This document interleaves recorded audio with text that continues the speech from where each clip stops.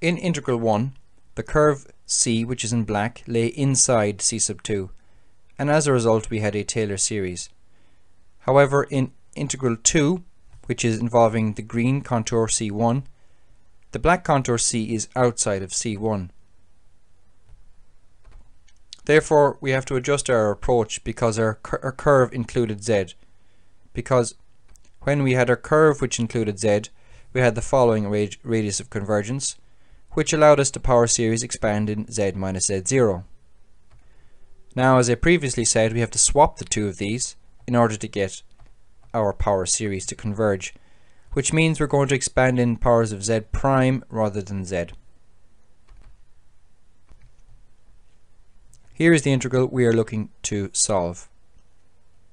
In the past, when we discussed the Taylor series, we had 1 over Z prime minus Z was equal to this here. We still have 1 over Z prime minus Z, but we actually have to expand using a different power series. And if we swap it around, we can see we can get it in this particular form here.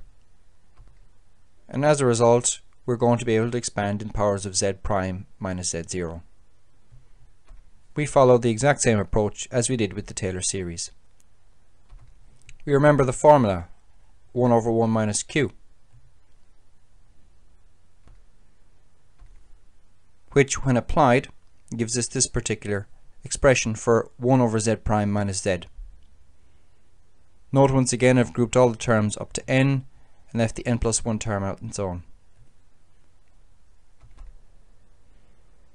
I don't really want to dwell on the algebra. So we have our expression. The integral here, using the power series expansion and plugging back in the integrals, can be written in a very similar fashion as we did with the Taylor series, and we have a remainder again. Once again, I won't explain why, but the remainder goes to 0 as we let n go to infinity. In doing so, we get our b sub n's. Now the difference between this and what we had in the past is as follows. When we employ the generalized Cauchy integral theorem, now we're going to have 1 over Z minus Z0 in the denominator. If I very quickly pop back to our Taylor series, we see that, these,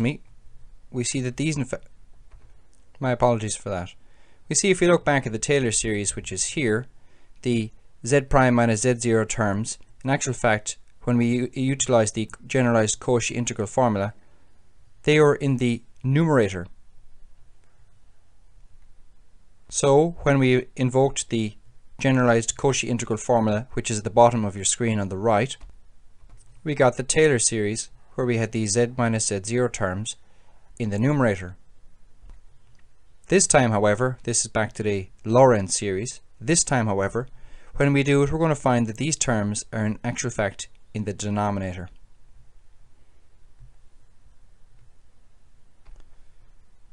So we can say that the integral I sub 2, which corresponds to the b sub m's, can be written in the following power series format, where we go from m is equal to 0 to infinity of b sub m divided by z minus z0 to m. If you want, you can compare and contrast your b sub m's and your a sub m's.